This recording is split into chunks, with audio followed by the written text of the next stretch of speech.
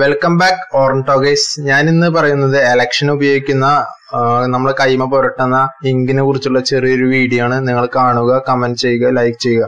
എന്റെ channel subscribe ചെയ്യാത്ത ആരെങ്കിലും ഉണ്ടെങ്കിൽ സബ്സ്ക്രൈബ് ചെയ്യുക, സപ്പോർട്ട് ചെയ്യുക. ഓർത്തുവയ്ക്കാം പോളിംഗിലെ ചില കൗതുകങ്ങൾ.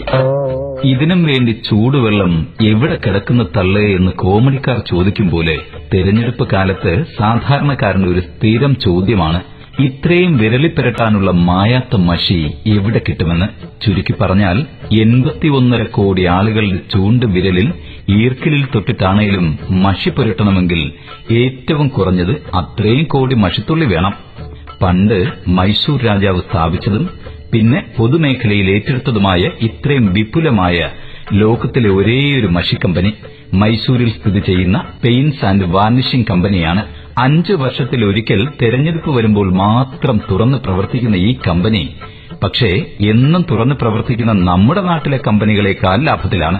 മനുഷ്യ ശരീരത്തിൽ പുരട്ടിയാൽ 20 ദിവസം വരെ മായാതെ നിൽക്കുന്ന ഈ മഷി മാത്രം നിർമ്മിക്കുന്ന കമ്പനിയുടെ ലാഭം 12 കോടി രൂപയാണ്. അതായത് നമ്മൾ കയ്യിൽ പുരട്ടാൻ പോകുന്ന മഷിക്ക് തെരഞ്ഞെടുപ്പ് കമ്മീഷൻ കൊടുക്കുന്ന വില 1-2 കോടിയല്ല, 12 കോടിയാണ്.